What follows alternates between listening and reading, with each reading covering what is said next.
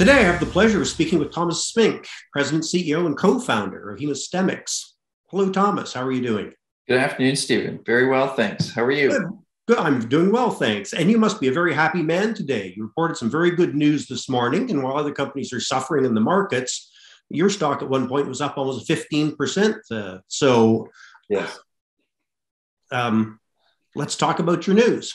Sure. Well, we announced today the final step in the litigation settlement agreement.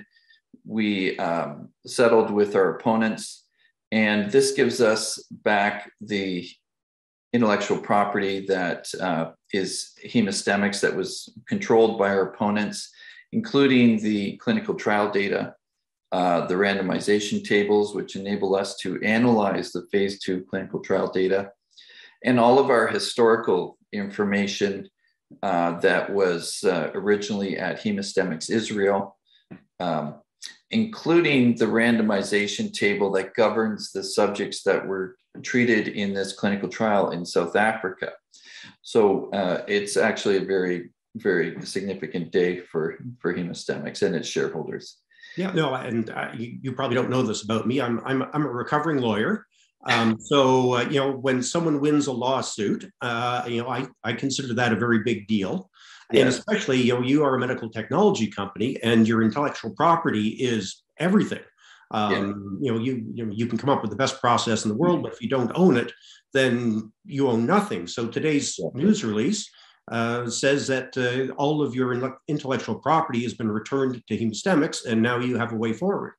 Yes, exactly right. And to your point, this is a very significant intellectual property portfolio. It is governed by some 91 patents.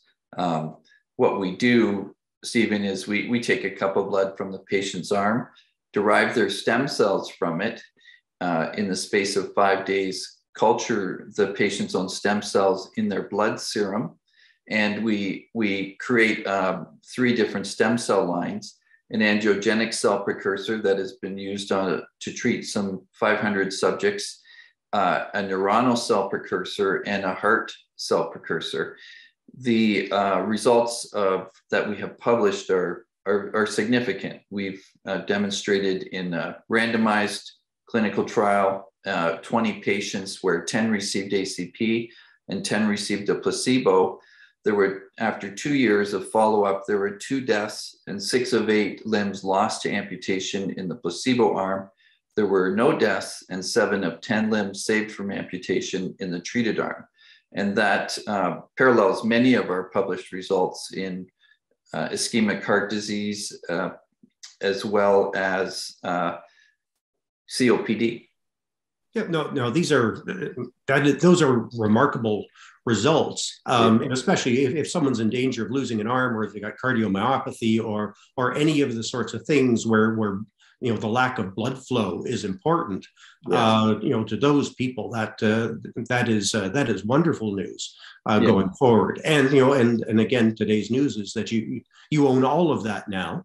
And you can continue to develop without your shareholders worrying that somebody else is going to steal your technology. Indeed, yes. And so we have quite a task ahead of us. It's not for the faint of heart. But I think when you compare our valuation with our peers, I think it's still a very good entry point for anyone who has appetite for biotech risk capital. So, and now that you've got the intellectual property issues cleared out of the way, what's next for Hemostemix? So we will complete the analysis of the phase 2 clinical trial, and I predict announce a phase 3 clinical trial as we have sufficient evidence, in the preliminary data and in the other published data that the product is safe. And as you know, that's really the point of a phase 2 clinical trial. Phase 3, you really want to demonstrate that it's not only safe, but also efficacious. We believe that, again, that the historical clinical data we have published is very indicative of the future for Hemostemix. And where are the clinical trials taking place?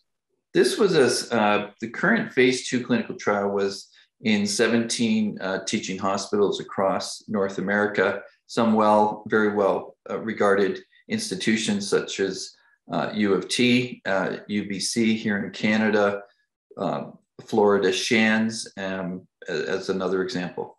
No, well, and now you've cleared the path moving forward, and I suspect you're going to be a very popular man in terms of the markets as well, especially in these days when everyone is struggling a little bit. You definitely are standing out today. Yes.